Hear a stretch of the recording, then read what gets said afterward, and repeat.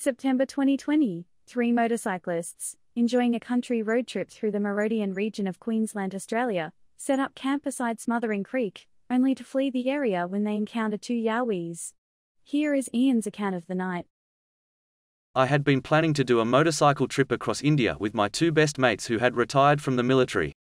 We had got to the stage of having our bikes all kitted out, and were in the process of organising their transportation to India when the COVID crisis hit and locked down international travel.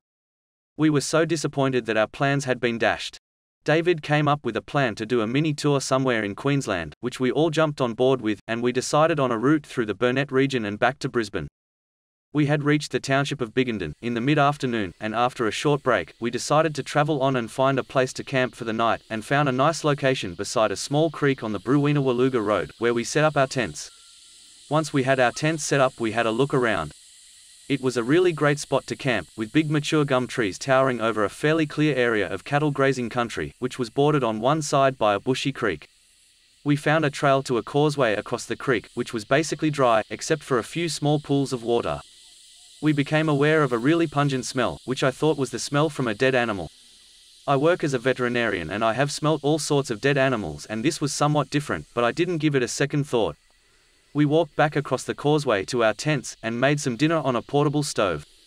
It was quite cool, as darkness fell, and we sat around for several hours chatting while we ate dinner, which was some tinned braised steak and onions and bread.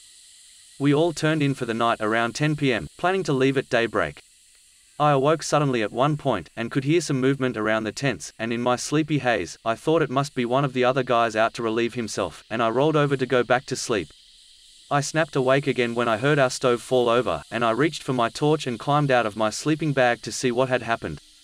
My first thoughts were that one of the guys had tripped over in the dark, but when I shone the torch at the stove, which had been knocked off its metal stand, there were no signs of either of the guys. I was trying to work out what had happened, and scanned the torchlight around and couldn't see a thing, but just as I retreated back into my tent, and about to zip up, I heard some strange clicking sounds out in the darkness, and shone the torch out again. In a split second, I was absolutely startled, as the torchlight picked up a huge and dark hairy creature, standing upright and motionless by the creek crossing, about 60 feet away. It was staring directly at me. I panicked, and felt great fear of this massive, and really scraggy looking thing. I shouted out to the guys, and I scrambled to get clear of the tent, attempting to keep the light on the creature. I heard David and Michael come bursting out of their tents, and just as they did, I heard some strange clicking sounds again, and the creature turned its gaze swiftly from me, and I immediately heard crashing in the bushes off to our left, where I shone the torch. I couldn't pick up anything in the bush, and I shouted to David to look over there. He also shone a torch in that direction. Michael yelled out, "It's over here," and David's torch panned around and picked up something large, disappearing into the trees by the creek, and making a really noisy crashing sound as it moved away from us. David shouted, "What the hell is that?" I immediately shone my torch back to where I originally saw the creature, and caught it disappearing at speed away from us, down the path to the causeway on all fours in a really strange spider-like movement. It was like nothing I had ever seen. At this stage I was frantic, saying to David, "We have to get out of here." I tried to explain what I saw, a giant hairy creature, standing on two legs, and looking right at me. I was so fearful of what I had just seen, that I insisted on packing up and leaving. And the guys agreed. We feverishly pulled our tents apart, loaded up the bikes and sped off into the night. My adrenaline levels began to settle down as we finally approached the town of Woolooga, on daybreak. The growing daylight eased our demeanors, as we discussed and took stock of what had happened. When I think back about what I had seen, there were three things that really terrified me. Firstly, it was the sheer size of the creature. As a vet, I deal with cattle and horses of all sizes, and this thing was out of this world by size, and easily 9 or 10 feet tall, with scraggy hair but looked muscular. The second thing, which probably was the most terrifying for me, was the look from the creature. I had the impression it was seriously assessing me, and it looked, sort of, calculating. There was intelligence in its creepy animalistic face, and this scared the hell out of me.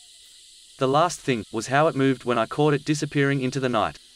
Its movement on its arms and legs was unnatural, and almost mechanical-like, with a weird up and down movement of its limbs, as it crawled quickly into the darkness.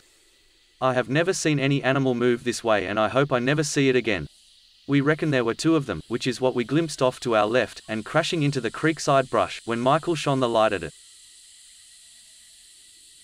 What an incredible encounter. Ian gave us a great description of his Yowie sighting. When we asked him about the clicking sounds he heard, he said it was a similar sound to a clicking noise we could make with our tongue, pressed against the roof of our mouth but louder.